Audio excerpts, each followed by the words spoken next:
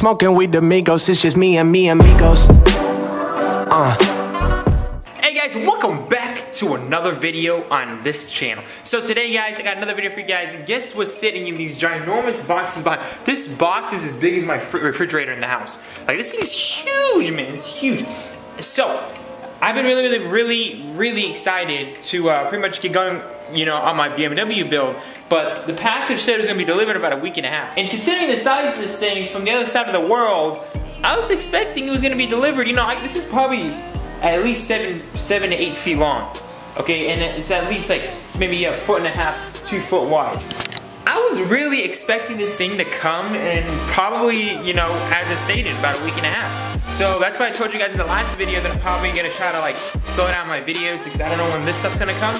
But apparently this stuff came super early and the other stuff's gonna come down the road. So at least it's gonna be evenly spaced out. I'm probably gonna still try to like upload this ASAP because I want to keep you guys updated with what's really happening. I don't want to like upload a video of me doing something and I did it like 3 weeks ago because it just kind of defeats the purpose of you guys knowing what I'm doing with my life and my car, you know, staying updated. So yeah guys, so what I ended up doing, I purchased a used M-Tech bumper for my car, and it is a little bit beat, but I'm gonna take it out of the shop. They're gonna patch it up for, you know, probably 50 bucks, something like that. Or I could probably try to do some Bondo. I don't know how the last Bondo job went.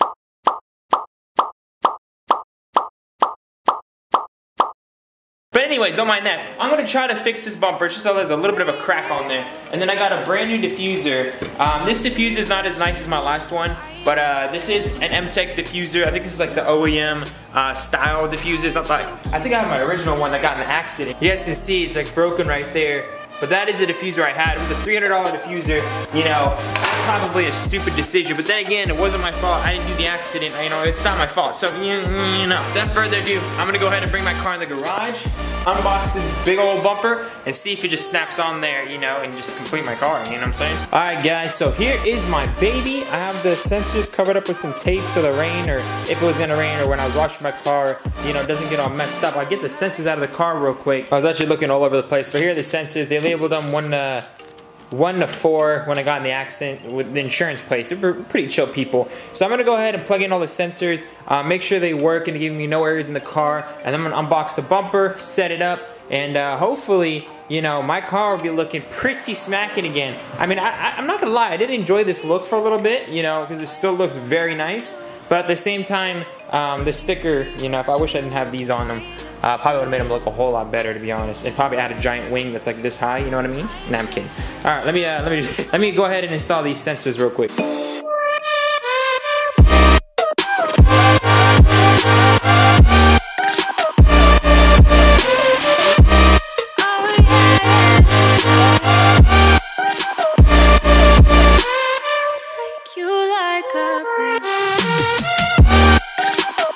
Alright guys, what I liked about also what they did, they marked all the places that had pretty much the damages. It does have the cover right there.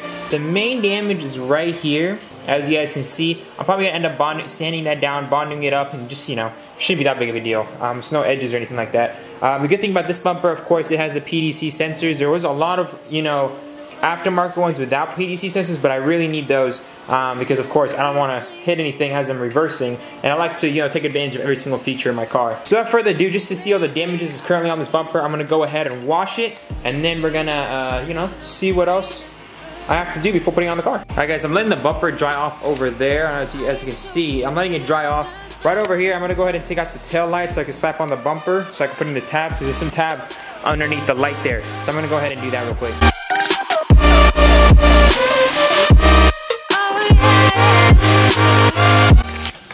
Alright, I got all that off. I'm gonna go ahead and plug in the sensors and then put in the lights to see if everything, you know, aligns correctly.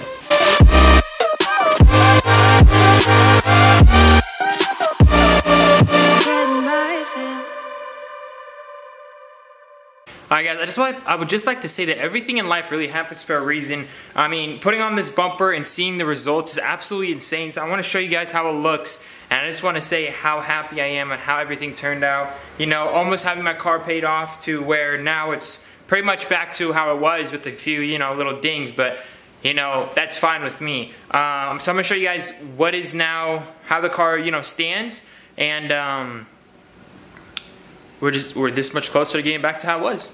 So guys, as you guys know, this was the side with the accident.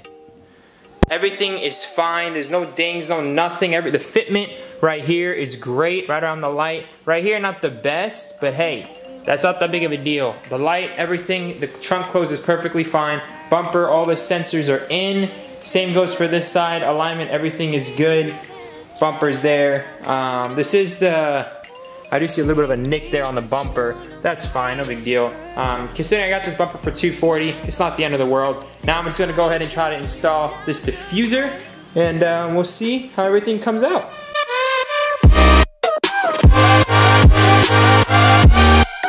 Guys, it just like that, I couldn't be any happier. Look at that, diffuser set in the purple. There's a way better alignment than my previous bumper because that other piece is aftermarket. So all I gotta fix is that little centerpiece right there, then wrap the rear bumper, and bam guys, as good as new. Really, really happy in how this turned out.